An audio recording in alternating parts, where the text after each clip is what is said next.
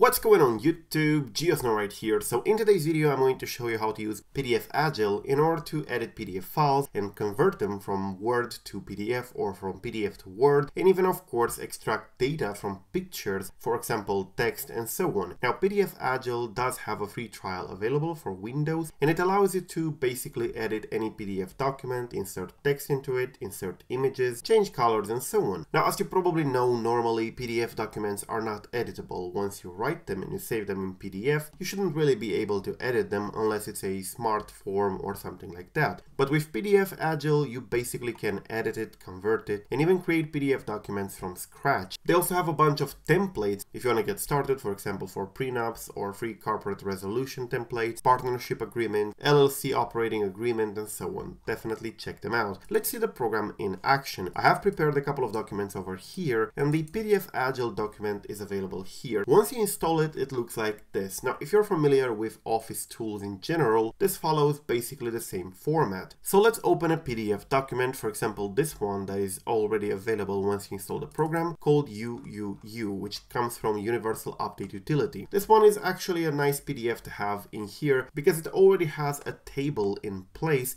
and I can demonstrate how easily you can actually edit this table and of course do modifications to a PDF document. So by default you can see that we can select things in here, but we cannot edit them. Nothing happens if we try to edit. But if you right click over here and press edit, now we are in editing mode. So we can actually edit this PDF file to do anything we want. So like this. And not only that, we can even change the formatting for this. For example, we can make it bold, we can select a different font like this, and even the color can be changed directly from the document. You can see it's now purple. Once you're done with it, you can easily save the document by going here to File, Save, and Save again. So that's basically it. And now the PDF file has those modifications. Now if you go ahead back here, I have a links document over here, which is basically a normal PDF file, which is also not editable. If we want to make this one editable completely in Word, all we have to do is to press PDF to Word over here, and that's it. It's going to go to this window here where we have PDF to Word, to Excel, to PowerPoint, to pictures, to text, even to CAD. But we want to Word for now. And as you can see, you can select here Docs or Doc, depending on what kind of Word you have. I have, for example, 2007, so that one accepts Docs. I'm gonna press Start in here, and that's it. You can see it goes pretty fast. And once you open it, it actually starts in Microsoft Word, and this is now a fully editable document in Microsoft Word that we can actually do anything we want with it. So yeah, it's that simple to actually convert from PDF to Word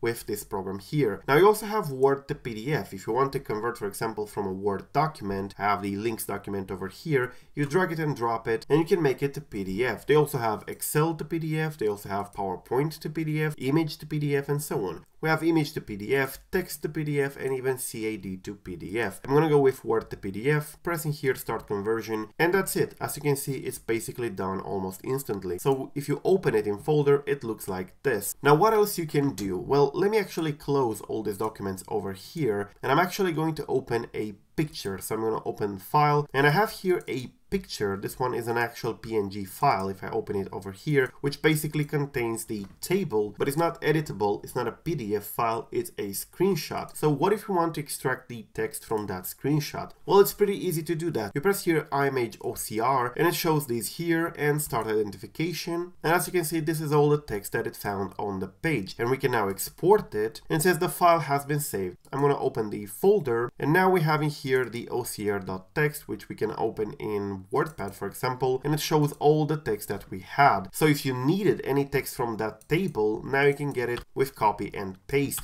You no longer have to write it yourself or to copy it manually from the photo. Let's open again the links document file, which is this one over here. And if you want to watermark, for example, you press over here, select a watermark and just add it, and that's it. As you can see, it's been watermarked in the background. Now, if you want to protect the document, you can do so as well. You can either sign it if you have a certificate. I don't currently have one, or you can encrypt the document with a password, let's say 1234, and this one will encrypt the document. So right now this document should be encrypted. I'm going to go ahead and try to open it, and I'm going to show you that it is indeed encrypted. And as you can see, when we try to open the document now, it says the document is encrypted. Please enter the password.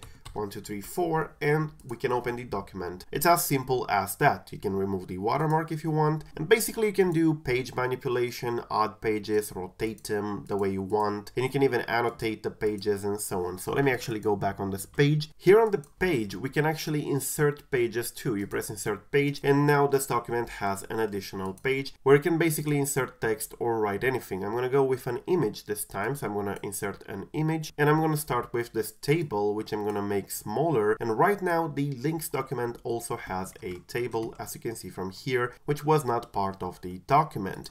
We can go here to background and also create a different background for the document. And now I'm going to go ahead and make it a Word file. So I'm going to go to PDF to Word, and it's as simple as that with all the changes. I'm going to write the password for the document, and we can simply press Start Conversion. And now we should have a new Word file, which basically contains our original PDF file with all the modifications we did. So let's open it in Word, and as you can see, we have the links document over here and the second page that we added, which is the table picture. Now, if you want to go ahead here on comment, you can basically highlight various things. For example, these over here I want to highlight, and you can definitely do so. You can waveline if you want to. You can even strike through this word over here and these. You can even highlight a specific area, for example, this over here, which I'm going to move like this, and it's been highlighted. You can add little notes, you can add lines, you can even add arrows in order to point to specific areas of the document. And of course, you can create basic shapes like ovals and circles, and of course rectangles if you want to draw on it. And you even have a pencil that allows you to actually create markings on the document. It's a very good program if you want to actually modify PDF files on the cheap, and you can actually modify a lot of PDF files and add a lot of things like notes. And you can do actually a lot of PDF modifications, convert them, secure them, sign them with your certificate and so on. So it's actually quite great. Definitely check it out. There is a free trial available in the description down below, and tell me what you think about it. Thank you for watching. I am GeoSnow, and peace out.